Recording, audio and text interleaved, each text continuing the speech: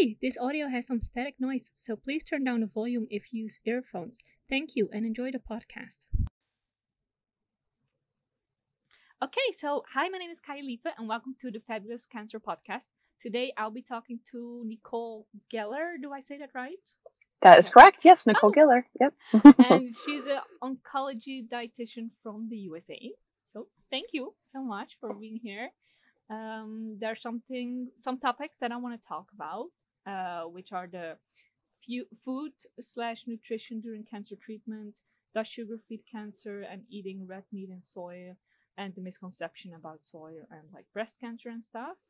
So I think we're gonna start just with the food and nutrition during cancer treatment, and what is like really good to eat or what to avoid to eat during treatment or during treatment. That sounds really good. Okay, well, thank you so much, Kaya, for having me. Again, I'm an oncology dietitian in the US. So as a registered dietitian in oncology, I work with cancer patients during treatment for radiation, chemotherapy, and around oncology surgery. And then I also do some cancer prevention work with patients post-treatment. But like you just had mentioned, we'll talk about nutrition during cancer treatment. So it's so important. So there's kind of two big recommendations that I want patients to look at. And I specialize with adults. So these recommendations today are for adults undergoing treatment, cancer treatment. So you want to maintain weight and you want to emphasize protein. So during cancer treatment, the most important thing is to fuel your healthy cells. A lot of the time, the focus, if a patient has cancer, when they have cancer and they're going through treatment, the focus is how do we destroy this cancer? And then what happens, right? So then what ends up happening is people kind of focus on, well, what food should or should not eat specifically to that cancer, right? Right. But which is right. And like special diets or trends or things they read on Instagram or social media or the news. So this is the deal. You always have to really want to be mindful of your sources. You want to talk to a dietitian and then one that's in oncology because they're going to bring the evidence base, what the science actually says. So the focus during cancer treatment for nutrition really needs to be on your healthy cells, how you can fuel your healthy cells, because your cancer treatment is going to kill your cancer. That's what will do it. Yeah. There's no special diet or special magical food to, shrink your cancer. It is your cancer treatment that will do that. So if a patient is nourished better through an emphasis on protein, so that's going to be your plant-based or your animal-based proteins, it's whatever the patient decides, they're going to end up doing better during treatment because your healthy cells really support you throughout that process. Right. Okay. Right. And the best way to kill your cancer is to make sure you don't have missed treatments. You don't want to have reduced doses for your chemotherapy. You want to fulfill the prescription by your oncologist. And that's where the dietitian comes in to support you with nutrition to make sure that you get to all those treatments. Yeah. Exactly. In summary, during cancer treatment, are there foods that you should limit? And the answer is no. There are no foods that you should limit. And actually, you should emphasize eating enough that you maintain weight. Yeah. So it's not the time to lose weight, right? And with breast cancer patients, usually what ends up happening is, and this actually can happen really to any cancer patient, but I do see it a little bit more with the breast cancer population, is there tends to be weight gain, and we actually don't want that either. So we want to just maintain the weight that we're coming in on for cancer treatment. We don't want to lose or gain, and you just do that by not limiting your foods, emphasis on protein, and even exercise during cancer treatment. It helps to improve fatigue. It helps with appetite. Exercise is so important during cancer treatment. And it used to be like the rest and stuff. Yes. Exactly. That's, right. Because that's what I'm learning now too. Is that like when I had cancer, I was 11 years old, and it was all about take your rest and take it easy. And now I went to like information day, and they're like, no, we need to get the kids like as much exercise and fitness or sporty activities to keep them active, because it's so important. And that's the same for if you're dealing with cancer as an adult or a young adult. I think it's so important to always be active and to not be as tired, or to kill the fatigue in a way. Exactly. That is exactly the recommendation. So just like you had said, it used to be rest, and now it's the other. Research has shown that you actually will, like I said, you'll improve fatigue, appetite, and even side effects. So your nausea may be less if you make sure to have exercise, and that's any form of activity that you enjoy. So that's pretty cool because it kind of, you know, creates more things that you can do during your cancer treatment. Rest, of course, is important, but you can still get pretty active. Yeah, exactly. So, yes. That's so nice. Okay, and now we're gonna talk about something that's very, oh my God, it's very important to talk about the sugar feed cancer topic, which is crazy. Everyone's going on about it. I think it was, I'm gonna tell a little bit about my side because, which I think was actually really stupid. So I had cancer when I was 10 and 11, and during this time I ate a lot of water, ice cream. I drank like 1 liter of chocolate milk a day, you know, and I never had a relapse. Thank you. And I was, you know, eating so much sugar and everything, and I was like, yeah, you know, I never thought about it. And then now I'm 24, and I watched a documentary on Netflix a few months ago, and it was about like, oh, sugar is gonna feed your cancer cells and blah blah blah. And I was like, oh my God, you know, and they were really explaining it in a way where I was like, oh my God, that's so true. And I was really like, oh, maybe sugar does feed cancer. Even though when I had cancer, I was like, you know, eating everything possibly sugary as I could. So and now I'm like, okay, yeah. Now I'm like, okay, that you know, just because I watched one, you know, documentary based on that, it's misinformation, obviously, because how can I? Right. I mean, if that was right, then we already would have known that, you know. So right. If you can talk a little bit more or explain a little bit more about like the misconception between that and does sugar actually feed cancer or not? But right. Correct. Okay. I love it. And this comes up all the time. And you're a good example about how you thrive through your cancer treatment. And, you know, you have not had recurrence, and you had a very, you know, you had high sugar foods or any type of sugar foods, and you did well. So you're a really good example of what patients should be doing. They should have, you said, a liter of chocolate milk? Yes. Yeah. I love that. Let's spread that around. You should have a liter of chocolate milk. Yes. Because what's in there, right? Protein, carbs, fat. It's a really good choice. So, does sugar feed cancer? So this is the deal. Whatever foods that you're going to eat, it's not going to, increase the growth or decrease the growth.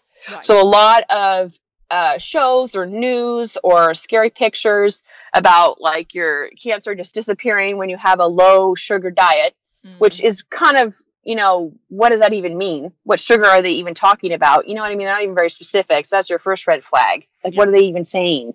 Yeah. You know, so you cannot change the only way you can, change the growth to reduce the growth of your cancer is with cancer treatment. So this is the thing. So kind of where the questions arise is, so once you're diagnosed with cancer, there's already going to be a higher uptake of glucose. So like normally someone without cancer, they, you know, the number, I can't remember the exact amount of grams, but there's a certain amount of glucose uptake because glucose is your body's preferred form of fuel. So your organs and your brain, you know, think about chemo brain. Your brain thrives the best off carbohydrates, which includes sugar. So that's one reason you definitely don't want to cut it out, right? Because we want to nourish our brain, right? Yeah. So when you are diagnosed with cancer, there's already an increased uptake of glucose. So that's kind of where that kind of starts, because there are metabolic changes with carbohydrates, which are glucose and sugar. All those are the same. And then your cancer does feed off of glucose. It does. But the thing is, though, is whether you eat a lot or a little is not going to change your cancer. Yeah. Exactly. Okay. You can't starve your cancer. You can't change it. So the focus really becomes, like I said, what we talked about before, we need to focus back on the healthy cells and what do your healthy cells need. So let's say, you heard sugar feeds cancer. You don't know the science. You haven't talked to your oncology dietitian yet. And you want to try that, right? So what's going to end up happening is you're not going to make a difference in your cancer. If you were to have less carbohydrates, less sugar, the cancer isn't going to be affected. So the cancer will pull from your body's stores, your glucose stores, and thrive. And then your healthy cells will just fail because they'll be malnourished. You're eating less food. There's no carbohydrates. And then what ends up happening from that, the patient becomes more fatigued, immune response goes down. Like it all affects the healthy cells. And then meanwhile, cancer's fine, and right. So we can't change that. We eat food and we cannot change where it goes. Okay. Yeah. So we just need to make sure that we eat as many carbohydrates as we can to make sure we have enough stores, enough nutrients to go around to the healthy cells. Because if you optimize your nutrition status by fueling your healthy cells, you will perform better during cancer treatment, which ultimately is what is going to kill your cancer. So in summary, does cancer feed off of sugar or carbohydrates or glucose? Yes.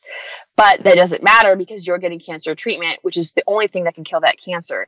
Exactly. The other bit, right. And the other bit is the healthy cells. How can we nourish them? By eating sugar, carbs, protein, all those things. So we just try to, as your oncology dietitian or working with your dietitian at the Cancer Institute, we just really want to switch the focus back on how can we fuel your healthy cells? Because they're still going to be there once cancer is gone. Yeah.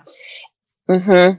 So does that you have any other questions kind of based on that? Does that help to describe the situation and where the confusion comes from? No, I think it's good. I mean, if sugar did feed cancer, I mean, we would have known that by now. I mean, it would have been like commonly known rather than the random Karen who's going to be like, well, sugar's going to feed your cancer, and we're like, oh my God, also throw some essential oils on me, in church. So we're I mean, it's ridiculous, And right. thing, absolutely. Like, when I had cancer, it was in 2006, and it was during the time where people didn't use the internet as much, and now people are like using, getting false advertisements about it, and they're like, oh my God, I'm educated on cancer treatment. I'm like, eat some avocados, and I'm like, what the hell? No, That's not the cure all. There's no one food. Yeah. There's no one food that can make or break your cancer. That's true. Exactly. Avocados are good, but it's not just about avocados, right? I know. Yeah. Right. Oh my God. So, and then to the next topic, which is the eating red meat and the soy, which are two different topics. But I think maybe we can talk about red meat first because soy has something to do with breast cancer as well, right? Like some misconception. Yeah, there's misconceptions with soy, yes, and then with red meats, it's different. It's more related to colorectal cancer. So, tell me, what would you like me to kind of dive in with the red meats? The misconceptions, or what the recommendations are? Or what do you think, Kaya? Yeah, I think like what is like there's a certain amount of red meat you can only eat like a week, right? As in order to reduce cancer or like certain cancer by eating these kind of meats or something? Yes, absolutely. Yes. Okay. So it's really important to know, where your information is coming from. We kind of already talked about that. So the World Cancer Research Fund, they're kind of amazing. So they work globally. They collect thousands of studies that have been done all over the world with different populations, different age groups to kind of find out what are the things that may increase or decrease risk for cancer. So they publish what's called the Continuous Update Project, which is online for free. You could download it and read it. And it has all the research, all the studies listed within that Continuous Update Project. So they publish on what is evidence-based? What does the science actually show? Yeah. So for red, right. Okay. So what they published about red and processed meats is that there seems to be that eating more than 18 ounces of red meat, which is around 500 grams, and red meat is lamb, beef, pork, and goat, is going to increase the risk of colorectal cancer. Okay. So they don't really know exactly how the red meat affects the development of colorectal cancer. Mm-hmm. So that's kind of the curious part of it. Mm-hmm. So the other the link there is grilling meat. So like cooking red meats at high temperatures can also produce other cancer-causing compounds. So I'm not saying to never grill your meats again, but just, not cooking meats at a very high temperature and trying to limit those grilled meats. So that is the recommendation currently. And that's from the World Cancer Research Fund. Yeah, so 18 ounces a week. So you still can have red meat. And during cancer treatment, you do not need to limit because we're not working on cancer prevention during cancer treatment. Exactly. Right. But post-cancer treatment, if you want to reduce risk for colorectal cancer, one of the things that you could do to reduce risk would be to limit red meats. And then processed meats, you want to try to limit those altogether, if you can. And then that one's a little tricky because some people, depending on their food preferences or their culture, they're like, well, hey, we eat processed meats all the time, so that's where we just kind of focus on the other things you could do to reduce risk for cancer, like exercising, including more fruits and veggies. So it's not all about exactly what to take out, but other things that you can put in to help reduce risk. So try to limit red meat and processed meats as much as you can for colorectal risk. Okay, perfect. Because talking about the vegetables and the fruit, I think that's quite interesting to put in here as well, or talk about, because a lot of people are like, well, I want to eat my fruit and vegetables, but they like spray it and stuff, or they put like oh my God, I forgot the name, like the pesticides. Yeah, and they're like, well, that's gonna cause cancer, and I'm like, well, sure. It, is that that's just misconception as well, right? Yes, true. Okay, so pesticides. So, and we can't always, especially for pediatrics, but for adults too, we can't always fight against cancer. It may come no matter what we do. It's a part of life. It's a part of aging. Part of our gender or our race. We may be at increased risk. So we can't ever live perfectly. And so sometimes people think, okay, well, if I go organic, that's going to be, the ticket to cancer free. So it's important to note that whether you do organic or not organic, both of those fruits and veggies are going to be excellent choices. They will contain the same nutrients, the same fiber, the same antioxidants, the same phytochemicals, which help to destroy any type of damaged cell from like an environmental factor, chemicals, sunshine, injury. Fruits and veggies, whether they're organic or not, are going to go in and help to repair cells and keep them from becoming more damaged, which ultimately leads to cancer. Right. So the thing is organic fruits and veggies use pesticides too. So so they both use pesticides.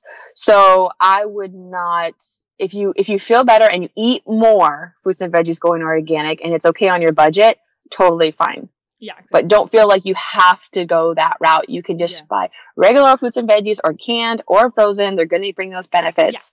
So don't be afraid. Don't feel like you're failing or not doing everything you can if you're not buying organic, because that's not true. As long as you're eating fruits and veggies, you're working towards cancer prevention.